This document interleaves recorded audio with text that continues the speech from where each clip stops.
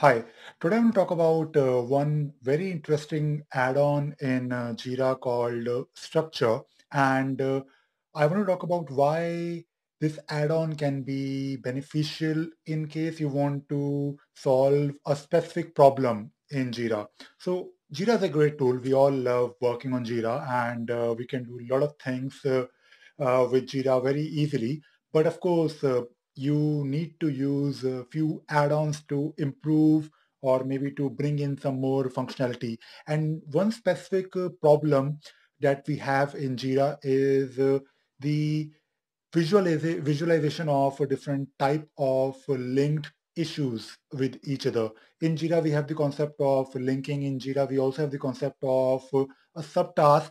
And especially if you're working on a big project where you have various issues linked to each other. For example, you have a requirement, then you have, let us say, the list of stories and subtasks, and you have linked bugs. It is sometimes a bit difficult to visualize everything in one go. And the purpose for this visualization is to track what is happening at different levels. Maybe you want to track the progress of all the epics, or maybe you want to track the progress of all the initiatives.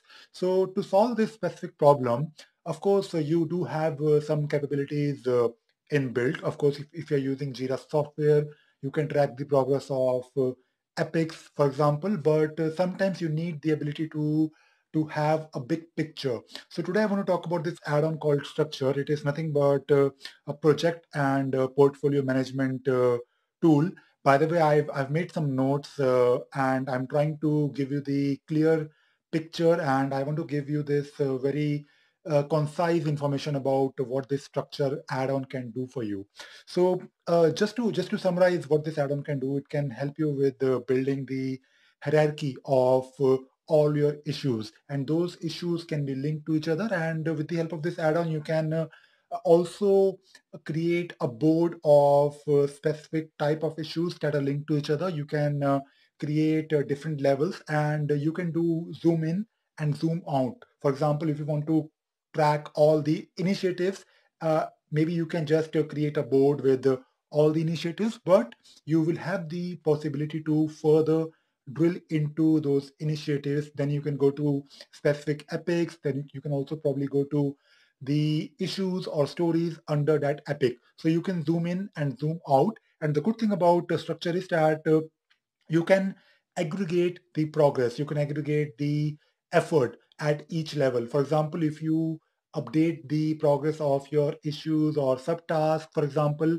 the progress will also be reflected or aggregated at one level above. So this is a great way to of course track the progress in just one go, in just one view. Also, if you want to, for example, visualize complex relationships between different type of issues. For example, let us say in case you're doing test management using Jira, you can definitely build some kind of end-to-end traceability using structure.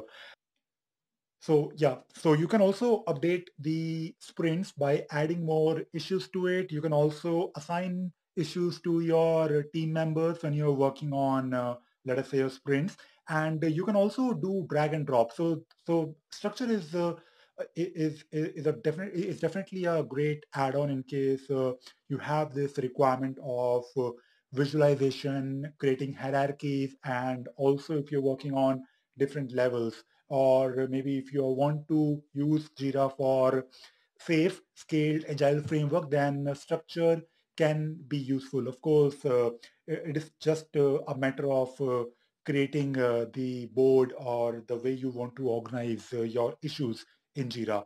And I'm creating this video to also let you know that I will be also creating more videos or tutorials on how to use structure along with, of course, this specific video. So I will be creating a series of videos on structure where I will give you some examples on how to set up a structure board, how to create hierarchies, and how to also create hierarchies based on your requirements for your team. So you can also create a structure board and share it within your team of users. So I hope you enjoyed and you liked this video. Thank you very much.